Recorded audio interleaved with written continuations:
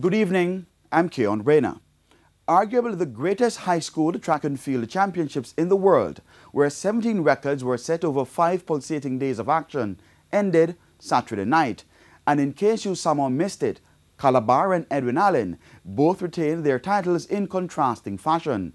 Kudos must go to coach Michael Dyke of Edwin Allen, who held his team together to win their 4th straight girls title by just over 50 points.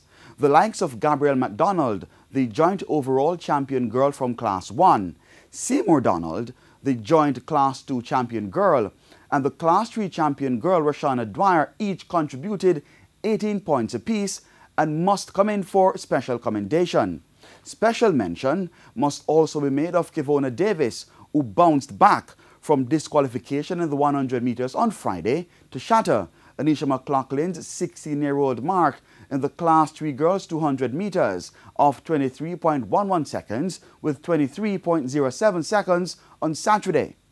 But the real drama came on the boys' side, where coach Michael Clark pulled off another masterclass as Calabar secured a 6th straight and 27th title overall.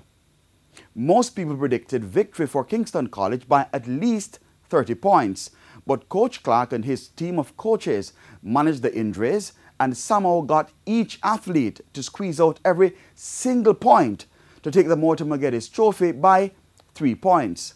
While it must be noted that Kingston College suffered some key injuries to some star athletes, including Javon Matheson, the Lions of Red Hills Road still managed to grind out the victory. The likes of Christopher Taylor, who ended with 4 gold medals, including the 200 and 400 meters double, middle distance runner Kimar Farquharson, Tyreek Wilson and Anthony Carpenter for carrying the bulk of the work.